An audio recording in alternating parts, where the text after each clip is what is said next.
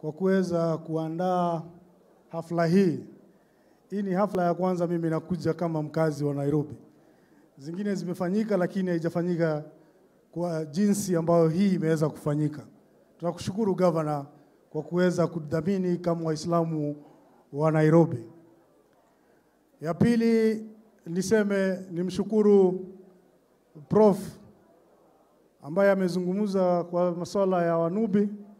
Ndachukua vile vile hii nafasi kwa sababu mambo ya Wanubi nilipeleka bungeni na kamati ambayo ya usalama iliweza kushughulikia na ikapea waziri miezi 3 aweze kushughulika, lakini hakuweza. It's 2 years now. Na juzi rais aliweza kuzungumzia kule State House.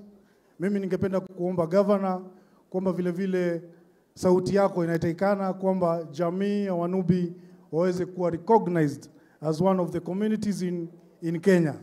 Hawa wameketi na sisi hapa zaidi ya miaka 100. Na niseme itakuwa ni jambo la maana sana.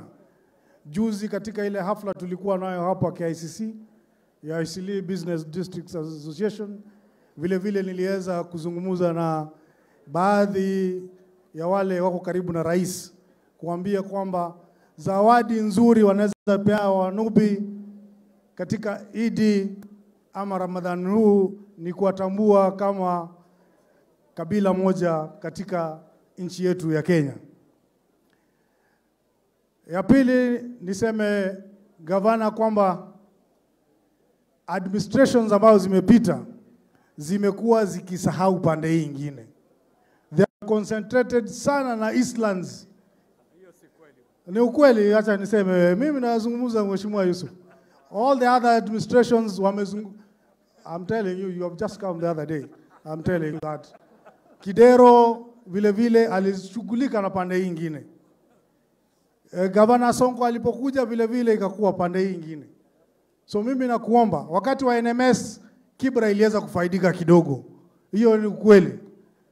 Mimi nakuomba kwamba uweze kushughulika vile vile na pande hii nyingine.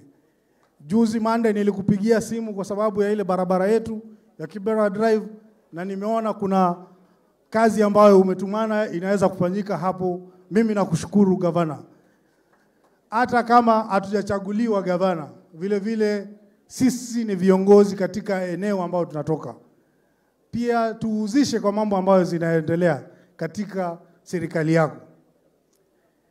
Ya mwisho niseme kwamba jamii ya Kiislamu wamekuwa shortchanged. Hawawezi kuambia lakini wacha mimi niiseme. Kwa sababu there are almost either 35 or 40 positions in Nairobi. Kuanzia governor mpaka bunge. There are 17 constituencies. We have only one Muslim member of parliament. Ukikuja hivyo mpaka kwa CECs hakuna Muislamu. Hapo kwa chief officers ndio tumepata Waislamu I think ni wawili. It is right time that going forward even 2027 ni lazima tupewe position moja. Kama si governor tupewe deputy governor. Kama si deputy governor tupewe speaker wa county ya Nairobi. Takbir. Ukweli lazima tuseme kwa sababu mmezungumza kando kando huko lakini amwambii governor ukweli.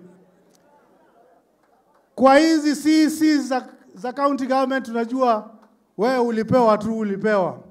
Haukuwa na lakini najua viongozi wote baba anaheshimu Waislamu na vile vile mheshimiwa ni rai yangu mheshimiwa Ruto vile vile anaheshimu Waislamu. Tungependa tuone kwamba hawa Waislamu vile vile wanapewa haki yao. Mimi nimeshukuru sana Governor na tufanye kazi pamoja, lazima Nairobi work. Asante sana. Na sasa ningemkaribisha mwenzangu Mark Mwenje